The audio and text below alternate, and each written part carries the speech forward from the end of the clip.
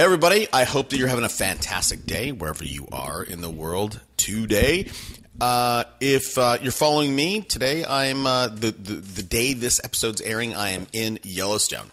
So if you're in Yellowstone, if you're in Wyoming, Montana, send me an email. Maybe we're close enough to hook up. All right. And if you're new to this show, thanks for tuning in.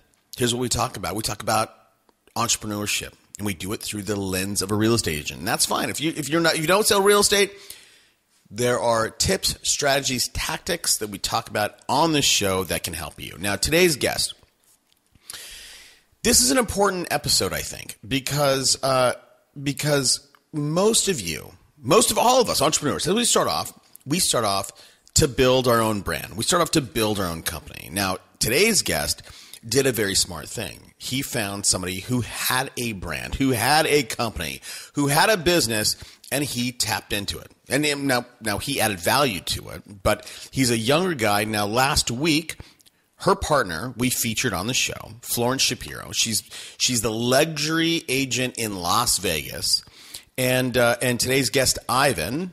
Oh, I normally never say the names. I just did. That's okay. Today's guest, Ivan, joined her, and he's a younger guy. So hopefully by listening to this, you can understand how you can be strategic and how that you can join an established company. And hopefully when the establisher, right, like in this case Florence, goes to retire, you can take over the company. So again, Ivan, today's guest, he's a great guy. I had a lot of fun with this guy. And I can tell you, he gets to the meat of things really within the first 10 minutes. And I hope you have as much fun with this guy that I did. But the main thing we talk about is how they created and they maintain the luxury brand in Las Vegas.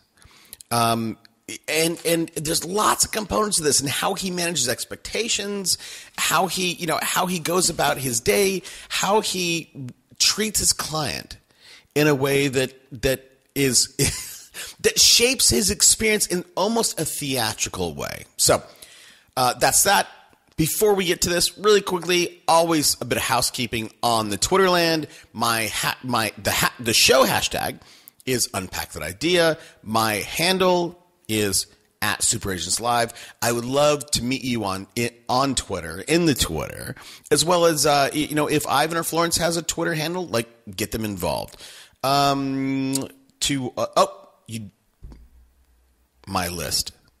I share things with my list that I don't talk about on this show. So what you're going to want to do, go to the site, go to superagentslive.com, download my free ebook, which will get you on my list.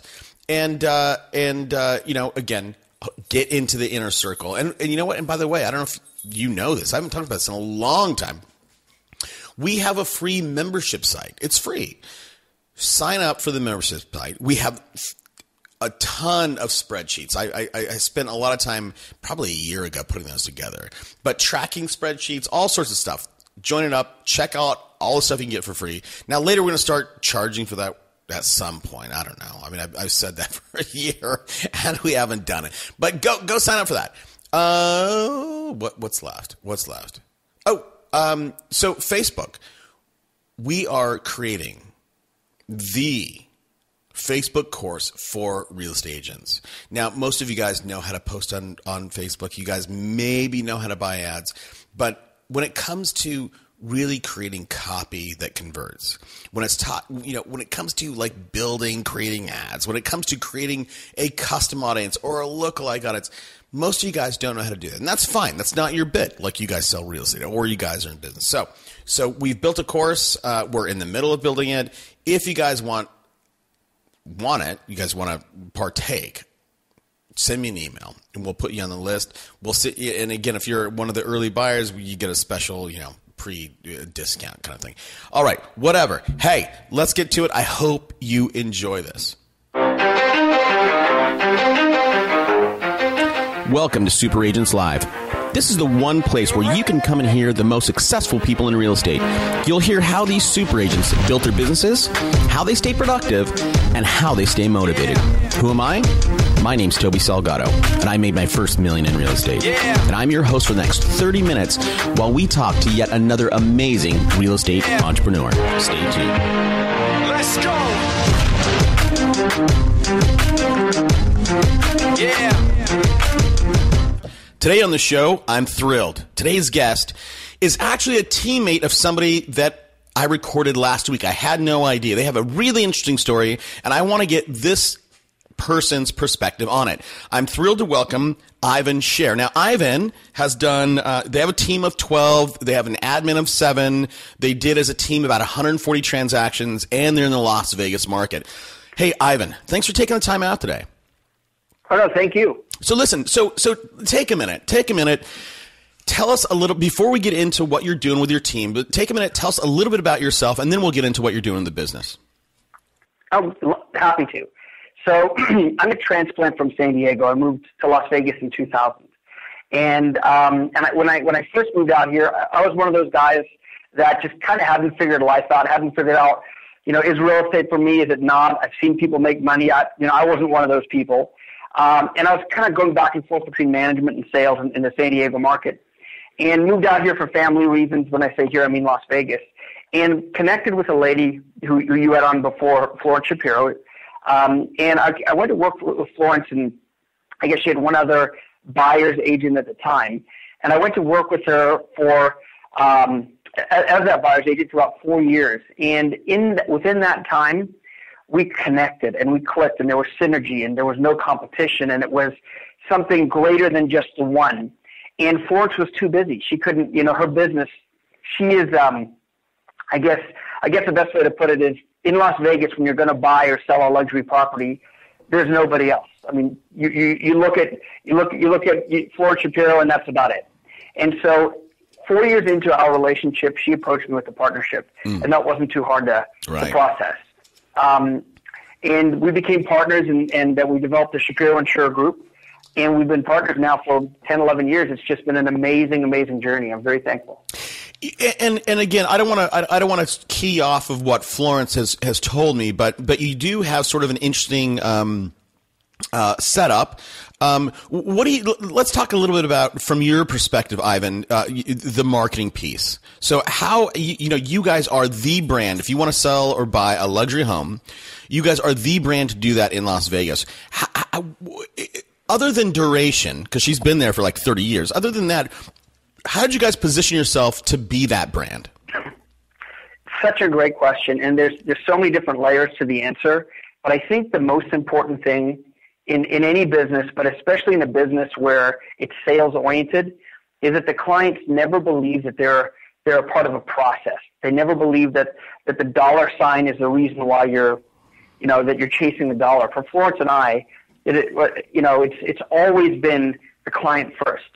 And that coupled with the fact that Florence literally started with some of the people, if I were to mention names, anybody who's listening would know the names, but of course we don't do that, when they were nothing. When these celebrities or business owners or casino moguls, when they were nothing, and she had an opportunity to connect with them somehow, the service that she provides, well, we all provide great service, we hope, but the level of attention, the catering to, and just the absolute putting them first and helping them grow without any regard or minimal regard to the pocketbook. We're doing what's right for our clients. And obviously that's within reason. That, I think, is a huge separator, especially in the city of Las Vegas, where people can tend to get caught up in the money and the flash and things like that. Well, yeah, and how, if you're selling a $5 million house, how do you not start calking out your commission check? It's actually really simple. Florence and I have close to, and our team have close to 100 properties for sale. And if we sat there and started calculating, of those 100, I'd say close to 70, maybe 65 are priced over $1 million. And if we started calculating, okay, this is our inventory, this is what we're going to make, we wouldn't have time to do the business. And you take your eyes off the road or off the goal. And the goal is always a satisfied client. The goal is always a client that's going to say, hey, you know what? Toby, Ivan did such a great job. I'd like you to come work. If you're looking at selling your home, you need to talk to Ivan or Florence. And so that's the goal. And obviously to do, there's nothing perfect. Everybody's going to make a mistake or there are going to be glitches. And we work through that as empathetically as possible. And the other thing that's important, I think, and I know I'm going a little long-winded here. No, it's okay. But the other thing that's important is to find out where you made mistakes. When a client calls up and is dissatisfied with something, it's not an attack. They have every right to be dissatisfied and find out what they perceive was an error, where there was a wrongdoing, and all of a sudden get on their side and work with them. And in the cases where you are at fault, alter that so that next time you're in a better position.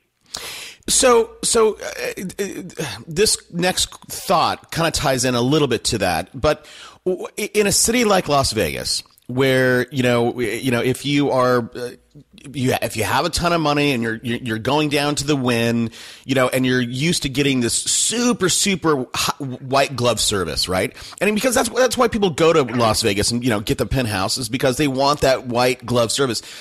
I have to imagine that some of your clients would make unreasonable demands of what they want. Hey, Ivan, it's 2:30 in the morning. I just got done with playing craps. Let's go see that $2 million property, $3 million property again.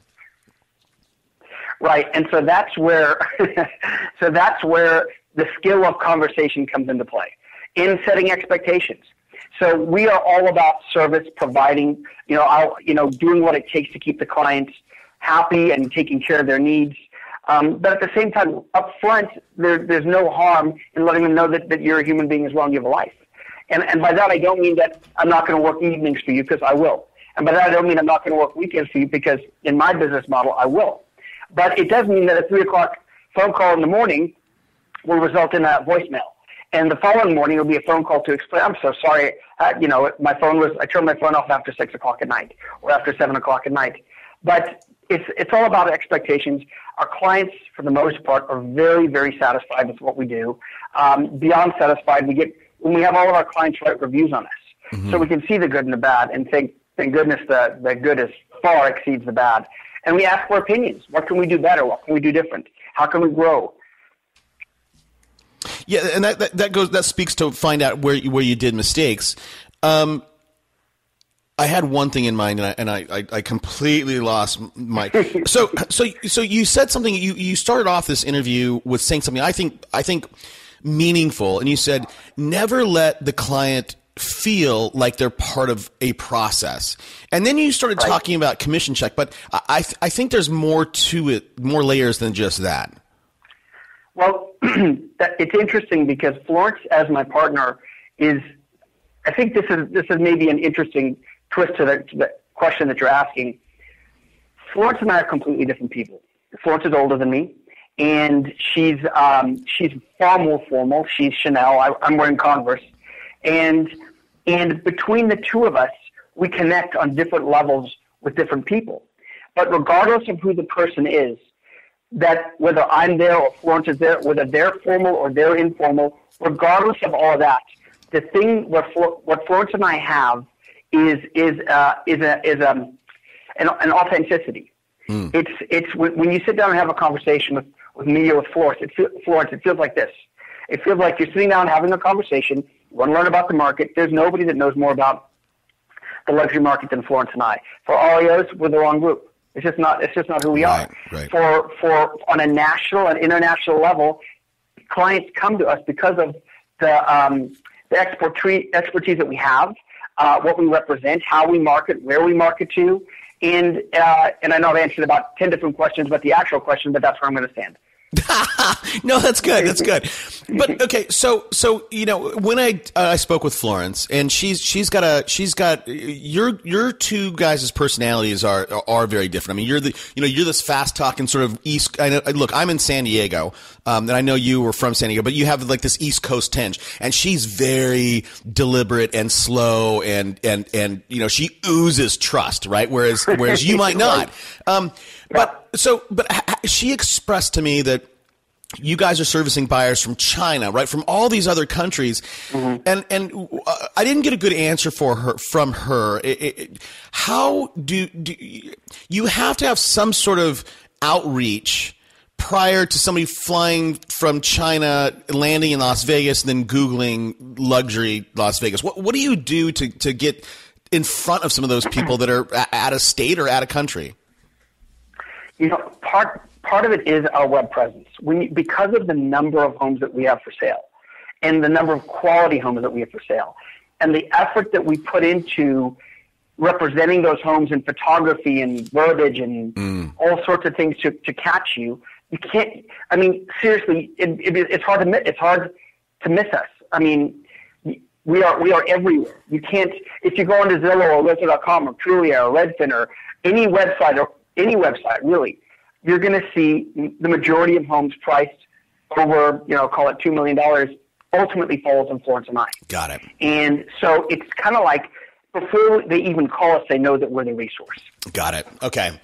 Yeah, that's what she said, and I think the way you expressed it to me kind of makes sense, or it makes more sense to me. I understand it now. For someone, Ivan, someone that wants to follow your path and Florence's path, and maybe they're selling, let me ask you this: what's the average sale in Las Vegas? We don't. You don't even know. It's got to be around 250, 300. Okay, that'd be my guess. So you're selling $300,000 houses. You want to move upstream to $1 million houses.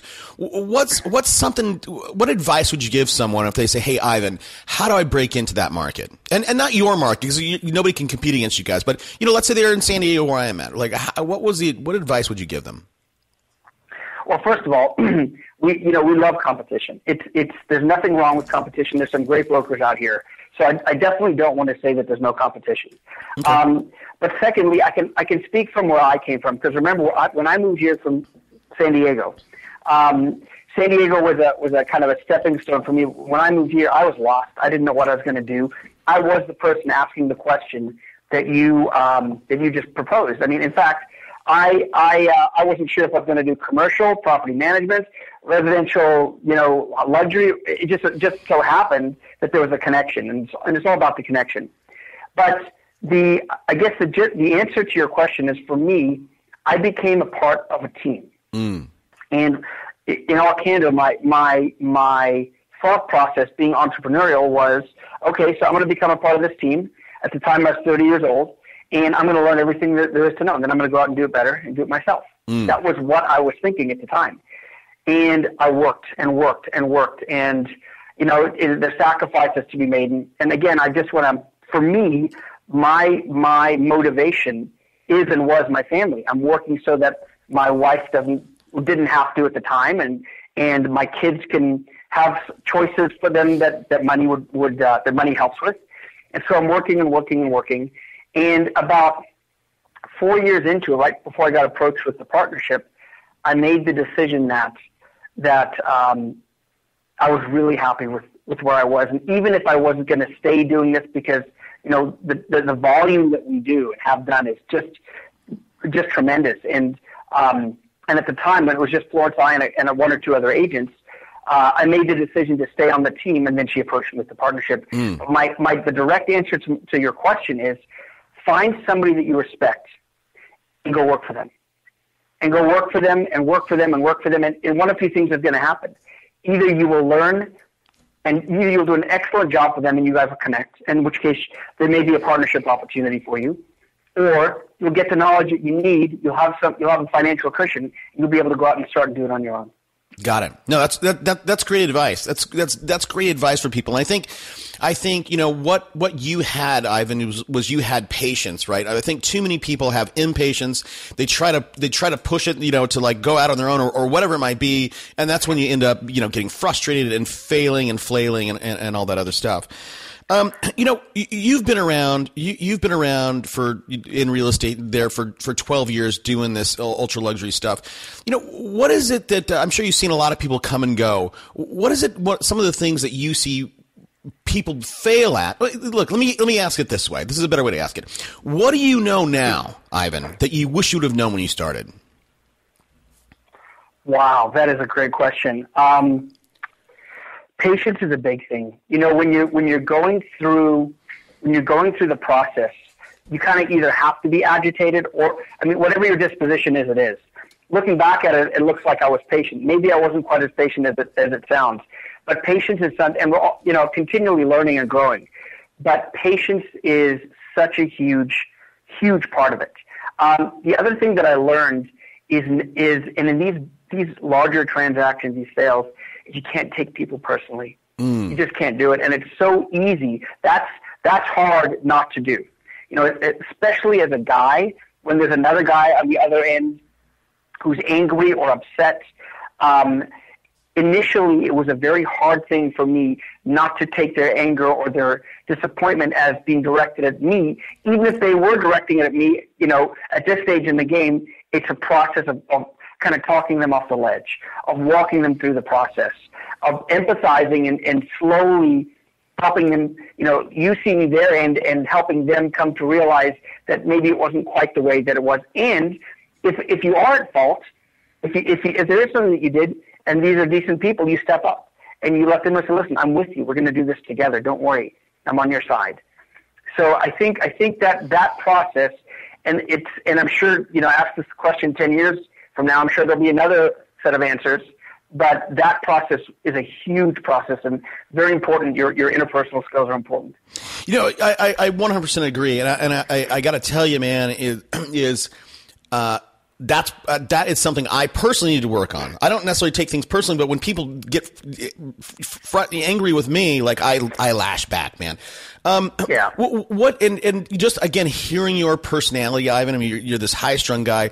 That had to have been a little bit of a struggle. And I'm looking at a picture of you right now, man. You look like this boxer. You know, like that had to be a difficult thing for you to ingrain into your personality.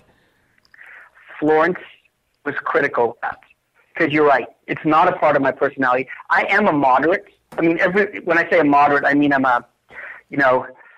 definitely not a moderate. That was the wrong term. But I am somebody that likes to keep the peace and work things through, and I have that going for me. But everyone's got their line. Florence doesn't. And so watching her over the last 15 years, I mean, you can't help but admire it. She'll sit and be quiet and listen. And as you said, she's very pointed and purposeful in her conversation, and slower. Yep. And one word from her or one question from her could be, you know, an hour's worth of discourse from me. You know, and that's something that's again, we're all growing and learning, and that's part of my journey. See, and this goes back to what you said earlier, Ivan. You said, "Hey, find somebody that you respect, find somebody that you want to model, and go work for them." How did you just get lucky with finding Florence, or were you deliberate in saying, "Okay, this is the market I want, this is the person I should model"? You know, and that was the other. I'm glad you brought that up, because I wanted to kind of do an attachment to that conversation that we had a few minutes back. Yeah, you have to be with the right person. You have to be with the right person. If you're working for somebody that's not understanding, Florence gave me so much flexibility, so much autonomy. She never told me I'm wrong. She never told me, and believe me, because of, you know, I guess my disposition, a few times of that, of those kind of confrontations, and I would have been out, and, you know, never had this great, you know, partnership that I have right now. Mm-hmm. But the key to it is having somebody being a part of something and something better. So, I mean, character is so important in everything that you do. And the other thing that I learned, I'm sorry, I'm babbling, but the other thing that I learned is that there's no gray in real estate. And it's hard to understand. I mean, when you're just getting started, you see opportunity. You haven't been in real estate before. You don't know what's right. You don't know what's wrong. And again, learning this through Florence, if there's a gray, step aside. Just step aside. No matter what the commission check is, no matter what the financial reward is, you step aside. You take the high road every time, and then you can look at yourself in the mirror when you wake up, and your choices are simple. Yeah. Okay, but let's talk about that for a second. So, because you said if it's gray, so you're meaning if it's a little bit shady. What do you mean by that? And I think kind of like a non-specific example that would be some of the problems that happen to realtors the mortgage crisis and the financial crisis, and how realtors got made example of and got sent to prison. Some of them definitely, some friends of mine were had a very difficult time and didn't do anything wrong and were made examples of, and now don't spend time with their families because they're in prison. And people that would. So in Las Vegas, our market absolutely turned upside down in 2007 for about 5 years. And what we had is we had buyers that would come in and offer to buy homes. They'd have these prearranged deals with mortgage companies. They'd offer to buy homes at an inflated appraised value, get money back on the back end, and everything was fine. And the realtors were like, "Oh, who cares?" And many, many times, Florence and I had those same offers presented to our sellers, and we stepped aside and said, we advised our clients against it. We said, this is illegal, you're going to get in trouble. And those that chose to do it, we would let them out of their listings and let them do it. It's a hard thing to do when your market's turned upside down. Yeah. It's a hard thing to do, but right is right. Oh, man. I think that's really great advice. And let me tell you something that happened to me a few times. And I got sucked into it. Here's what it is. So during, I started buying and flipping houses back in 2009. And I was deliberate about finding real estate agents that I wanted to work with. And one of the things was that, you have to have a relationship with a bank. If you're going to, because as an investor, that's what I want. So I found a few of these people. Now, this one girl, she showed me a property and she said, how much do you want to pay for this? And I told her a number. I think I said like 160. I think I said I'll pay 160. And at the time I was paying land assessed value and getting the structure for free. So she said, what if I get you this for $100,000? And I'm like, great, sure, right? And she did. And then she got me another one like that. And I said, how are you doing this? And what I found out was that she was, I'm in San Diego. She was listing the property for Wells Fargo, right? Or whatever, putting on the MLS as pending with no picture. But the banks wanted to make sure that it was on the MLS, but what she was putting it in the Los Angeles MLS. So, they'd be sitting there with my cash offer, and they would not get an offer for 4 or 5 months. And finally go, okay, that's it. We'll take Toby's offer. And I kept doing it until I couldn't do it anymore. But you telling me that, you giving me that advice, and the audience, maybe I shouldn't have done that. It's very personal, very individual, and it's something you got to be comfortable with, because there's nothing worse. And you know what ended up happening is, I have a very close family. I have wonderful parents, great brothers and sisters. And my parents, my parents as they're entering their 70s at the time, in their 60s, I was watching during this time where some of their friends who are successful made millions and millions of dollars and more, as they were slowly going, going to prison, getting indicted for things which they didn't think, they thought they were in their retirement years, in their golden years. Jeez. And now their families are torn apart. And I thought about that. I said, what commission is worth that? Yeah. What deal is worth the insecurity that I could potentially face in my 60s and 70s? And the answer is nothing. Yeah. There's no money that's worth that. I agree. So that's the road. No, that is great advice, Ivan, and I appreciate you did that. Cause, and in a lot of ways, that's like, a similar thing is, cheating on your taxes, right? As if you own a small business, you cheat on your taxes, but you have that insecurity for the next 7 years. Like, am I going to get audited, and are they going to get me? And let me be even more honest with you. It's more than 7 years, because they can go retroactive and they can break their own laws, and it hangs over your head, and you just gotta for yourself, for your family, for your own integrity, because we define our integrity by our actions, not by what we say. I love that, man. That's what you said earlier. You referred to character. It's all about character. Well, look, Ivan, we got to start wrapping up here. But let me ask you. I want to ask you one crazy question, and then I'm going to ask you the 3 standard questions that I always ask. Here's the crazy question, and really, you've delivered some great nuggets to the audience. About character and being honest and, doing the right thing. And I want to make sure I get everything I can out of you. So here's the question. What's something I didn't ask you, but I should have asked you?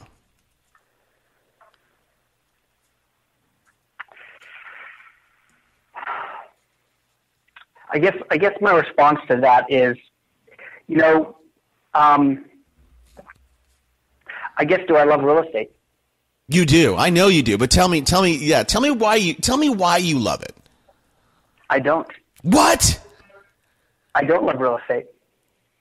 Real estate is a vehicle. Okay. Real estate is an opportunity.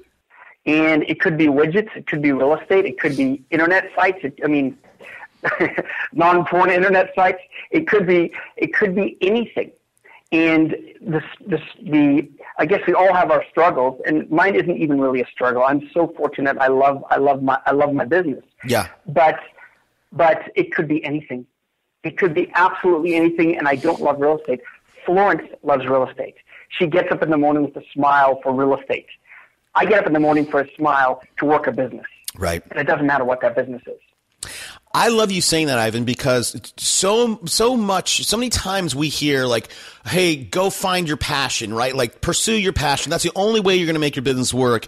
And I'm in your camp. My passion has always been build a business, whatever it is. And I've done tech startups. I've done low tech startups, I appreciate you saying that, and I think a lot of people are going to get feel better for themselves and go, man, about that. So again, I appreciate that. I think the more successful you become at your business, the more you'll enjoy it. Yeah. Before I get to my last three, what is the thinking in terms of business? Because in terms of business, there's two things, right? You have your top line and you have your bottom line. Now, the way that you guys dole out commissions for what you give your team members is, and I was telling Florence this, you guys are, I think a lot of people say you're crazy. She explained to me that you guys give, these high-end listing leads away, or I should say leads to your teammates, but yet you only take a 50% commission. People don't do that. So it's interesting because we actually start at 50-50 and we go up to 80-20. So it's holy smokes. And so here's the deal. Okay, Florence and I are very fortunate, and we have a very fortunate business, and we're thankful for that. And then there's a bunch of other agents that we have that have lives and families and relationships, and they have their own worlds that they're living in, and we believe in them, and they believe in us, and we together as a team work together. And my goal is not to make every single penny that I can off of every agent. It's not like that for us. We've got our business. We've got our business that works. This is kind of a supplemental thing where we help each other. So Florence and my goal is to help them have an amazing life and an opportunity. And those that work hard do, and those that don't, they don't. Wow, man! When we air this, I know that you guys are gonna get a ton of calls going, "Hey, I'll move from Nebraska to join your team." So here's my three questions, that my standard questions that I always ask to wrap it up. And the first one, I think I know the answer, but I'm asking you anyway. So for you, Ivan, who has been your mentor along your path to success? Well, one of them is definitely Florence, but yeah. And specifically to real estate, Florence, and I have an uncle who passed away a few years back in La Jolla, in San Diego, when I was trying to figure life out. And he took me under his wing, and I learned about making the right choices, very similar to Florence. He did not have her success, but he was all about integrity. So definitely Florence and Stanley in the real estate industry, but without question, it's been my dad. That's the integrity part. It's hard to learn that. You have to live it or make those choices every day. And I lived it. I lived it with my dad, with my mom, but man to man, it was from my dad. That's awesome. For a book recommendation, here's the setup. I'm an aspiring agent. I have $25. What book should I go buy today? God, I went through a phase because I've done everything. When we're trying to find ourselves in our niche, back to the entrepreneurial side of life, I've done everything from MLMs to sales of all sorts of things. And there's such great books. I mean, there's the old Dale Carnegie books. There's but there's a book that I read, and it's not religious. I mean, it's not business or even religious, and it's called Conversations with God. And it was a spiritual book, kind of a new age interesting book. And it totally, it totally changed how I see people, how I see life. It has nothing to do with business at all, but it has to do with how, what our expectations are in life. Nothing to do with religion. In fact, it's, I'm not a very religious person. But it's an interesting book. And when I read that book at the time, it just, was pivotal for me. Do you remember, I'm looking it up right now. Do you remember the author? Yeah, I remember it's called Conversations with God by Neil Donald Walsh. Yep. Okay. And you want to make sure, because he had a series of books and he had a series of workbooks and workshops and all sorts of things that came after it. But the one that you want is called Conversations with God, Book 1, An Uncommon Dialogue. And it's an interesting, thought-provoking interpretation of why we're here. For everybody, if you want to get a copy of this book, and read it and maybe have it affect you like it did Ivan, use our link. Go to audibletrial.com/superagentslive. My last question that I always end with is this, Ivan. Do you have a personal habit that you feel has contributed to your success? I'm kind of going to go back to what we originally talked about being authentic and genuine. Yeah. One of the things, I know my strengths, I know my weaknesses. I've got so many weaknesses. We need a new talk show just to talk about my weaknesses. But my strengths are that I am very believable, and I come across as authentic and genuine. And when I meet somebody, it's very hard or very rare in my 20 years in this business to have them not want to work with me. In fact, most of the time, the challenge is having other agents, clients not wanting to leave them to come and work with me, which I won't do, by the way. I won't. Oftentimes they'll ask me for my card and I'll politely decline when I'm showing another agent and their clients at home. But my strength is my believability and my connection with people. It's very it's true, it's real, it's genuine, and it's served me well. How do you get that across? How do you? Why is that? I mean, I don't know if I'm answering or asking the right question, but what do you, so I'll ask that. What does it look like? What does it look like? Yeah. And it's funny because Florence and I have it in different ways.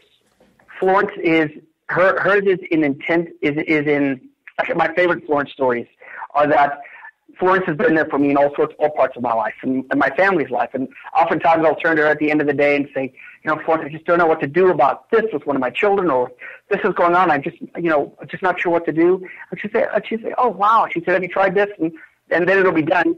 The next morning at 7 a.m., my phone rings and it's Florence. Ivan, I've been thinking. Those are the words. Ivan, I've been thinking. Who does that? Most of us are engaged in these superficial, one-dimensional conversations to get by. Hi, how's it going? Great. And what she's internalized is the skill of listening and embodying and empathizing. And every time, without fail, the next morning I get a call. I have never been thinking. When my children were growing up, this is what happened. And every time it floors me because it is so amazing that somebody has that. And so, again, I know that didn't answer your question for me. But no, that's good. That's good. And I think again, here's what I take from that, Ivan. If for me, and I my sense, I could be wrong. My sense is you would like this too. So tell me if I'm wrong. If somebody asks me a question, or somebody says, "Hey, Toby, I'm struggling with this," the way I'm wired is bang. Like I start talking, and what I don't do is sit back for a minute and reflect and give them better advice. It talks to patience, talks to that reflection. I don't know if that's a challenge with you that you used to have. Maybe you've worked it. I definitely still working on it. And you're right. The big part of that is really listening to what the words are and what the concern is. She'll ask a set of buyers a completely set of different questions than I would. Not wrong or right, but we approach the same problem or the same challenge from different angles. And it's interesting to watch her and see the result that she gets I guess versus the result that I get. And I don't want this to come across wrong. We both do well. We both connect with people. We're both personable, and we're both, I feel, very genuine. But the reality is that through her, I've learned a lot of what I still need to work on. And I know I only told you with 30 minutes, so just bear with me for a couple more minutes. So Ivan, but what does it look like? Is it when you meet with a prospective seller or buyer or whatever, is it that you ask more questions than, do you come off as an expert by telling them all the stuff that you know, because nobody knows the market as well as you do, or do you just ask a ton of questions? What better, where do you lie in that? Well, there's the pre-meeting.